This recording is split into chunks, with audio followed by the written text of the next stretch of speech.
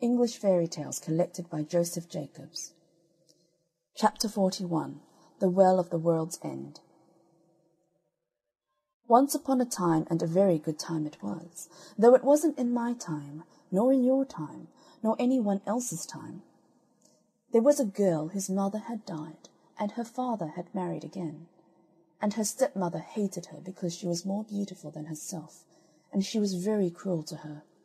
She used to make her do all the servants' work, and never let her have any peace. At last one day the stepmother thought to get rid of her altogether. So she handed her a sieve and said to her, "Go, fill it at the well of the world's end, and bring it home to me full, or woe betide you." For she thought she would never be able to find the well of the world's end, and if she did, how could she bring home a sieve full of water? Well, the girl started off, and asked every one she met to tell her where was the well of the world's end. But nobody knew, and she didn't know what to do, when a queer little old woman, all bent double, told her where it was, and how she could get to it. So she did what the old woman told her, and at last arrived at the well of the world's end. But when she dipped the sieve in the cold, cold water, it all ran out again. She tried and she tried again, but every time it was the same, and at last she sate down and cried as if her heart would break. Suddenly she heard a croaking voice, and she looked up and saw a great frog with goggle eyes looking at her and speaking to her. "What's the matter, dearie?" it said. Oh dear," she said. "My stepmother has sent me all this long way to fill this sieve with water from the well of the world's end, and I can't fill it nohow at all." "Well," said the frog, "if you promise me to do whatever I bid you for a whole night long, I'll tell you how to fill it." So the girl agreed, and then the frog said, "Stop it with moss and daub it with clay, and then it will carry the water away." And then it gave a hop, skip, and jump, and went flop into the well of the world's end. So the girl looked about for some moss, and lined the bottom of the sieve with it, and over that she put some clay, and then she dipped it once again into the well of the world's end, and this time the water didn't run out, and she turned to go away. Just then the frog popped up its head out of the well of the world's end and said, "Remember your promise." "All right," said the girl, for thought she, "What harm can a frog do me?" So she went back to her stepmother and brought the sieve full of water from the well of the world's end. The stepmother was fine and angry, but she said nothing at all. That very evening they heard something tap-tapping at the door low down, and a voice cried out, "Open the door, my hinny, my heart, open the door, my own darling, mind you the words that you and I spoke, down in the meadow at the world's end well." "Whatever can that be?" cried out the stepmother, and the girl had to tell her all about it, and what she had promised the frog.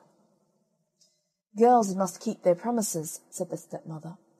"Go and open the door this instant," for she was glad the girl would have to obey a nasty frog. So the girl went and opened the door, and there was the frog from the well of the world's end, and it hopped and it skipped and it jumped till it reached the girl, and then it said, "Lift me to your knee, my hinny, my heart, lift me to your knee, my own darling, remember the words you and I spoke, down in the meadow by the world's end well." But the girl didn't like to, till her stepmother said, "Lift it up this instant, you hussy, girls must keep their promises." So at last she lifted the frog up onto her lap, and it lay there for a time till at last it said, "Give me some supper, my hinny, my heart, give me some supper, my darling, remember the words you and I spake, in the meadow by the well of the world's end."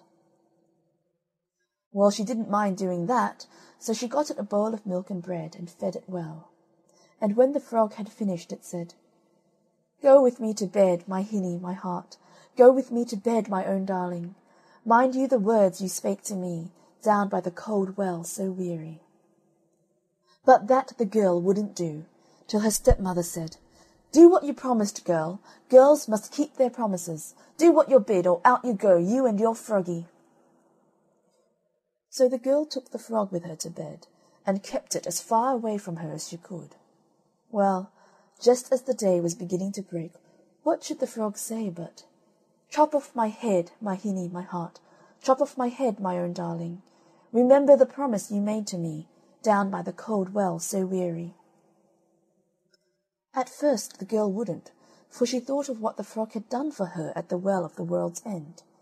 But when the frog said the words over again, she went and took an axe and chopped off its head, and lo and behold, there stood before her a handsome young prince, who told her that he had been enchanted by a wicked magician, and he could never be unspelled till some girl would do his bidding for a whole night and chop off his head at the end of it. The stepmother was that surprised when she found the young prince instead of the nasty frog, and she wasn't best pleased, you may be sure, when the prince told her that he was going to marry her stepdaughter because she had unspelled him. So they were married and went away to live in the castle of the king his father, and all the stepmother had to console her was that it was all through her that her stepdaughter was married to a prince. End of chapter 41. The Well of the World's End.